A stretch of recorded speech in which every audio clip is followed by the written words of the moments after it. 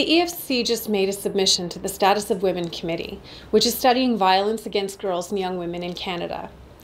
Over the last several years, as we have researched, consulted, and networked broadly on prostitution and human trafficking, we realize that these issues are part of a tangled web, a web that includes pornography.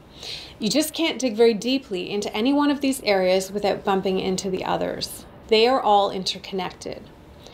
Pornography fuels the demand for paid sex, and therefore exploitation. But more than that, there's a wealth of research that shows some serious public health impacts associated with pornography, especially internet porn. Among these are the links between the use of internet porn and sexual violence, especially when it's viewed at younger ages. How viewing violent, degrading porn shapes and influences what youth, both boys and girls, see as acceptable sexual behaviors and attitudes.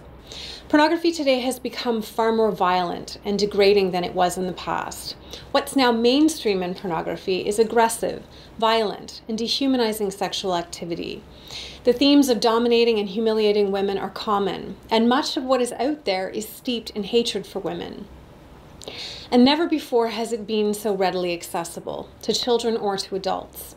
The internet feeds it into our homes and to our mobile devices 24 hours a day, 7 days a week, in ever more violent and degrading forms.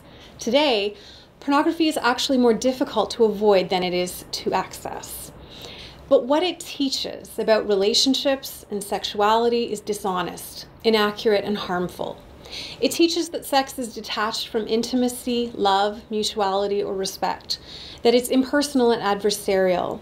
So much of what is available at the click of a mouse teaches that violence in sex is normal and desirable. In our submission, we argue that any study of the kind of violence faced by young women and girls today must look at how the messages and lessons of widespread, accessible, free pornography online are contributing. We're asking that the federal government study the public health impact of pornography and to take measures to restrict its harms, especially to children. To learn more, visit www.theefc.ca/pornography resources.